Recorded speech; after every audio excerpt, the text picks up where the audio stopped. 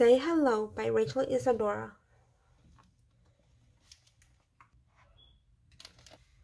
Carmelita gets up early in the morning. She helps her mama make her favorite breakfast, huevos con tocino. Today we visit Abuelita Rosa, Mama says.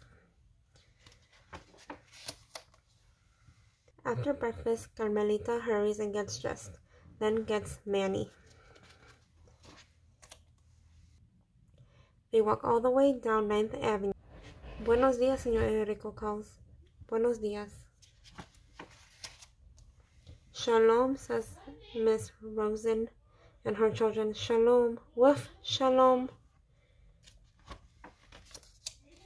They stop in at the Chinese restaurant to say hello. Konnichiwa, konnichiwa, woof. Down the street, they meet Joseph and his parents, who have just came back from Kenya. Jumbo, Jumbo, woof. They pass by a bakery. Carmelita stops to look in the window.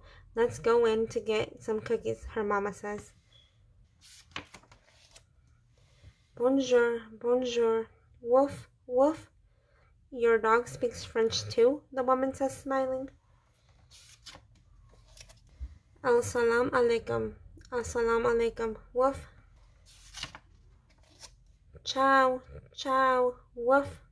Ni hao, woof. In the park, Carmelita meets her friends Max and Angel. Hey, yo, what's up, woof? You're one smart Snoop Dogg, Angel says. When they turn the corner, Abuelita Rosa is waiting for them. Hola, hola, woof. Manny seems to know what I'm saying, Abuelita Rosa says with a wink. Manny knows how to speak hello in many languages, Carmelita says, smiling. Jingle, jingle. It's the ice cream truck, Abuelita Rosa says. Woof. That means Manny wants some too, Carmelita says, and gives Manny a big hug.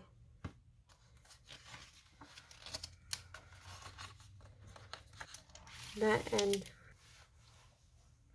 So for this book, I have 3 questions.